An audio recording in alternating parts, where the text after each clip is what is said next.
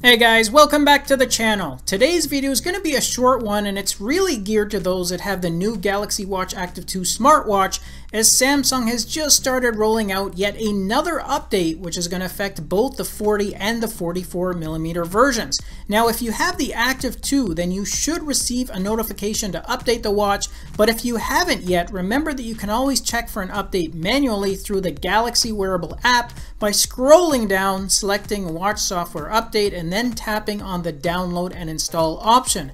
If there is a pending update for your region, then you're going to be able to get it here. Otherwise, you're going to have to wait a few more days for the rollout to be more widespread.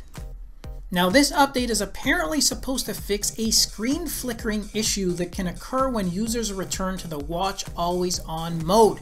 And I can tell you that I have the 44mm version and I have never experienced any flickering issues whether this mode was activated or not. So I'm not sure how really widespread this bug is, but I did a little digging myself and this was being discussed online just a few days ago, so obviously it was enough of an issue for Samsung to quickly put together a fix and to start a rollout for an update. Anyways, if you have noticed any of these issues on your watch, then at least you can take some comfort in knowing that an update is now going out to all Active 2 users, and the update is a fairly small one this time as it's only around 13 megabytes.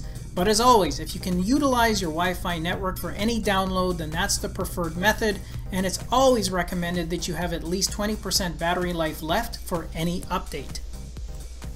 Okay, and the one other piece that's included in this software update is that there should be improved language support for the health features on the watch.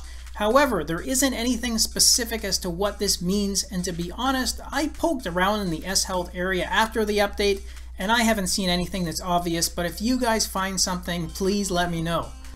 Alright guys, that wraps up this quick video just to let Active 2 users know that this update should be available to you now or in the very near future, so make sure you check your wearable app to see if you can download it.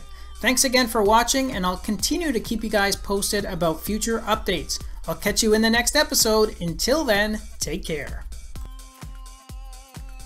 Thanks again for watching our review, and if you liked it, then show us some love with a thumbs up, subscribe to the channel, and share the video with your friends, because with your support, it really helps me keep the channel going so I can continue to offer you guys discounts, giveaways, and of course, fresh content. I'll see you in the next episode. Until then, take care.